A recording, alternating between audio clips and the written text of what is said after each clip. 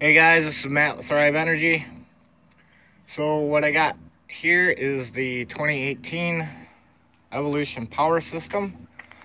Actually, I should say this is more of a prototype. This is built out of last year's model, but it's been updated to 2018 controls.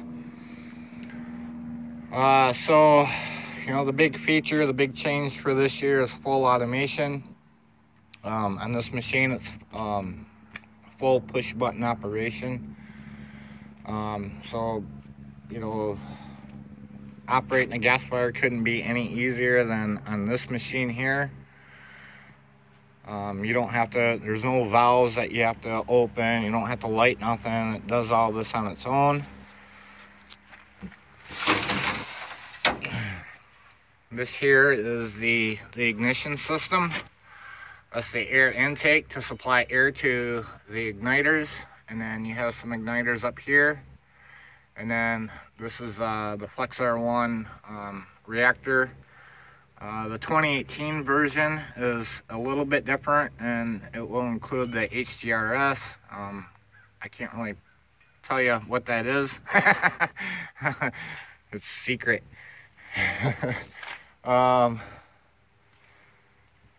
So yeah, I mean, our basic Flex R1 platform with a collection tank. Oh, Sagey thinks I'm talking to her. So yeah, you get your clean out for the ash, and then you have access over here for the cyclone clean out, cyclone chiller. Down in here is the blower, and then your automated valve for to exhaust out to the flare tube.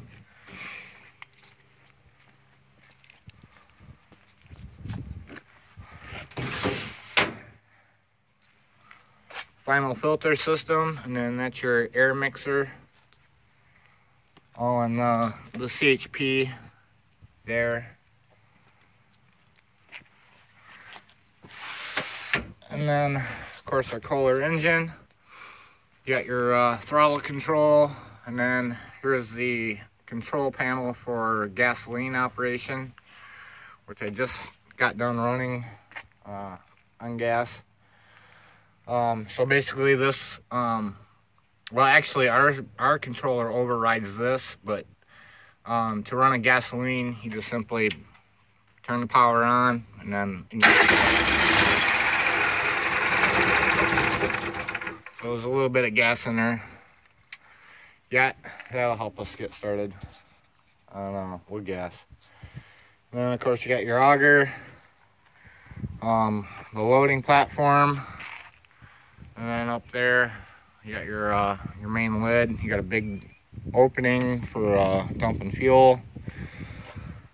Oh, and then there's another valve back here, and that's your main intake for natural aspiration. So once the machine is lit, this valve will shuttle closed, and that valve will shuttle open and then supply the air jets, the intake air.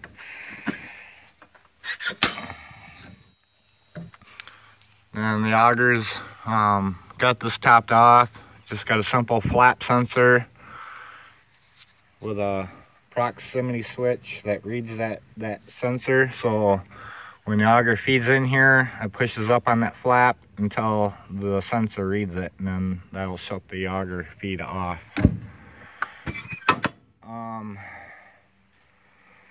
A change that's coming is we won't be putting the exhaust on the side of the hopper next year. It's actually integrated into the frame, and you'll have two ports that you can plumb into for inside installations, but you do have to be ventilated. But yeah, two ports. One can go to a dryer system for your fuel, and the other can go to another CHP system, or you can just vent them both outside, or one of them outside, or however you want to do it. So that's the basic overview of the machine. So I guess we'll fire this thing up. Alright, so basically you have your control panel here. This is your on switch, and this here is to engage the starter. Stage quit. And then we got the air fuel ratio meter, the digital readout. Eventually that'll get integrated into the controls. But to fire the machine up, you just simply turn it on. It'll boot up just like a normal computer.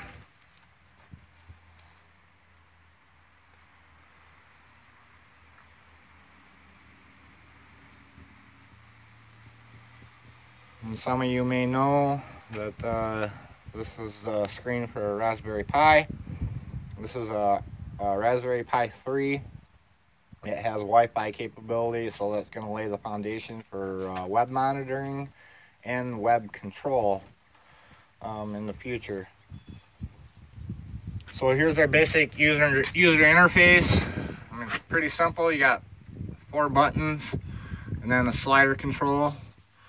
Try to do this. And what I'm doing is controlling that valve. So when you get ready to fire the engine up, you just basically open that valve up with that slider. Now you can just touch on one side of that and you can see that I'm slowly opening it. And that's how I'll use the slider. You don't have to actually press the button and move it. You can just touch on either side of it to fine tune it. So that's kind of a cool, that just kind of worked out really well. That wasn't actually planned. Alright, so basically the user manual. You got a user manual. It's all integrated right here on the screen.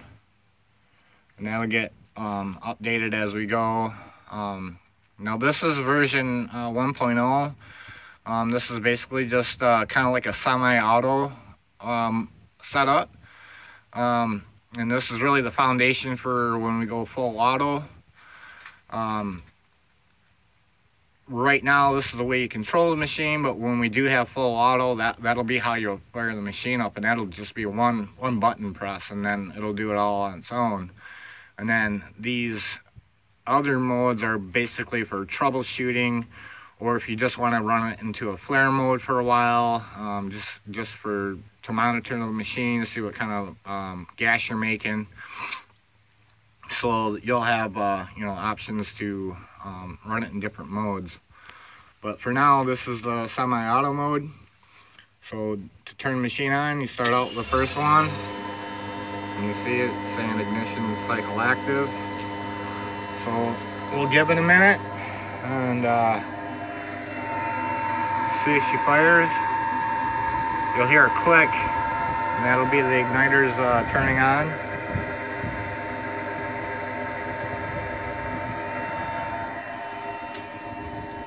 So that's our igniters coming on.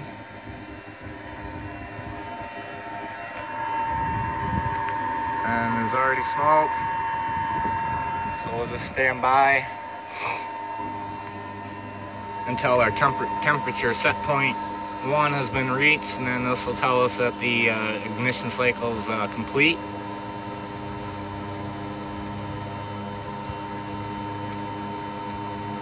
This isn't exactly fast. It's not as fast as like if you were to do this manual, but if you don't want to fiddle with all that stuff, then this is the way to do it.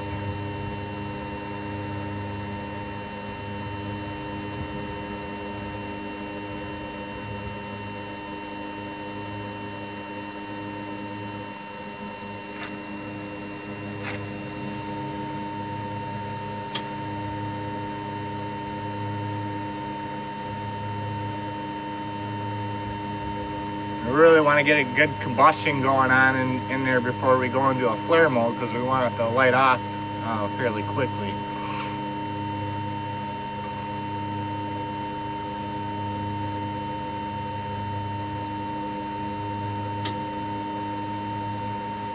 So this igniter going off again.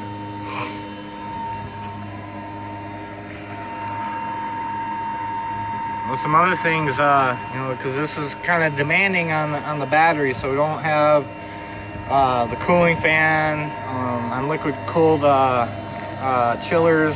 The fan and pump and all that will be off. The hopper agitator will be off. Grate agitator is off. Basically, we're just running the blower and the igniters.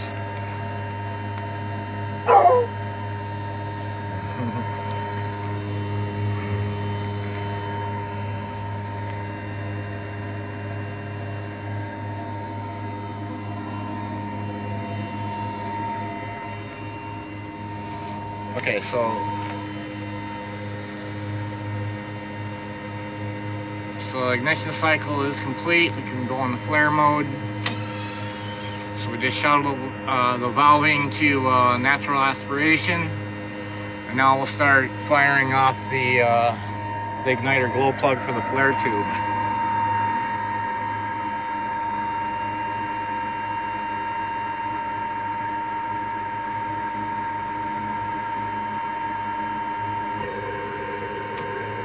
So she just lit. So now we wait some more. Because on this machine, the controller wants to see that the flare's been established, and it also wants to see that the reactor is hot enough. We don't want to be producing tar or anything in our engine. So, you know, like on a manual machine, you're not going to know these things. You're just going to be going by, you know, you're basically winging it, where this machine knows what's going on through those sensors. And it also wants to see that the flare is established. If it's intermittent, it won't allow you to go into an engine run mode.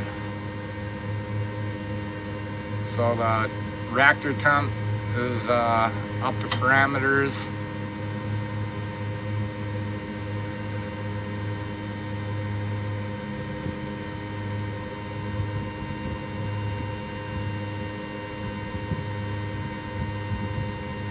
I'm trying to hold this as steady as I can.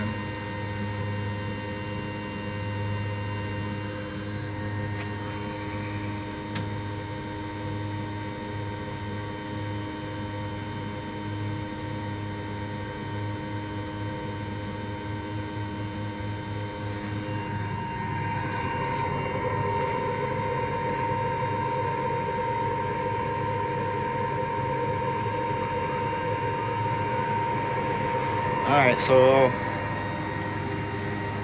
saying the flare is getting established now, and now we can enter into the generate mode. So I'm going to go ahead and do that, and I'm going to try to fire it up one-handed.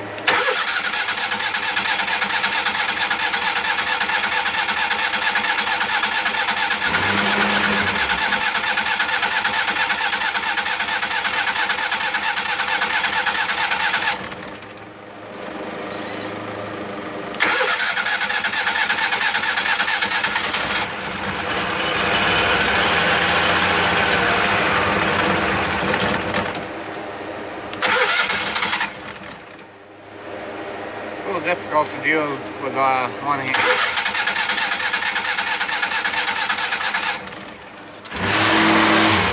I'm way rich.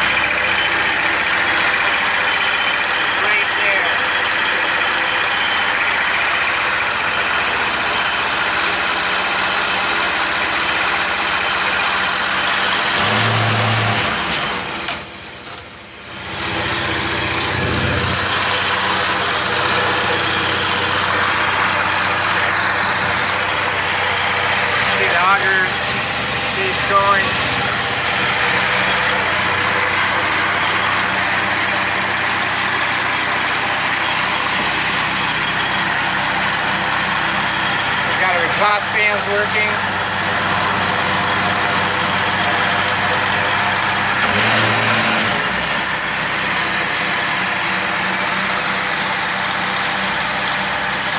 We're still warming up. I can give it some more throttle.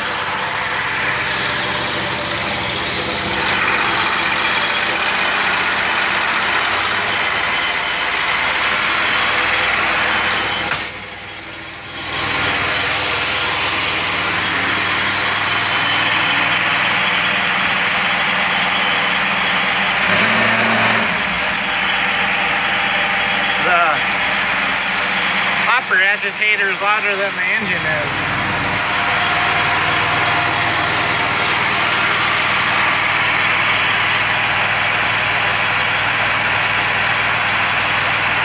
Alright, so okay, you're up and running. Now you want to shut it off. Basically all you have to do, touch that button. Now, in extreme emergencies, then you can hit this button and that kills the whole thing. Alright, now, let's say you want to run on gasoline. I do have to boot it back up.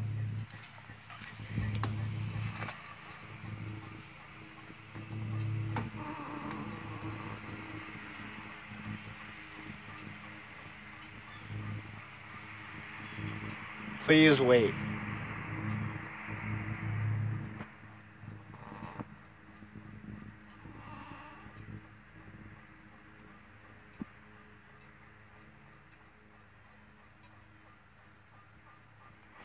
Alright, now the reason I had to boot it up is so that I can open the air intake all the way. So that valve is fully open.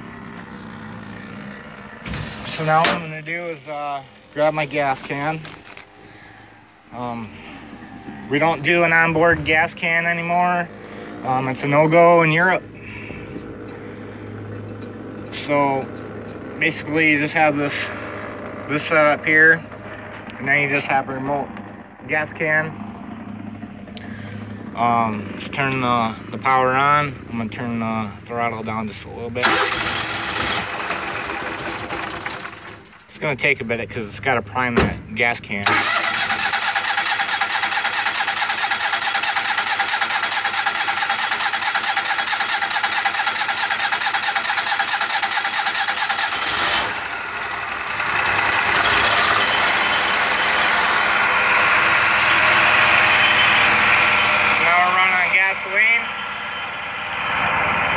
Best of both worlds now.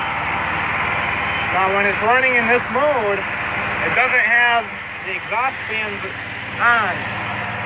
And those need to be on to evacuate all this heat that gets trapped in here. So if you're running in gasoline mode, you need to have these panels open. Allow that heat to escape, otherwise it'll build up. So there's a basic overview of the 2018 Evolution power system. Thanks for watching.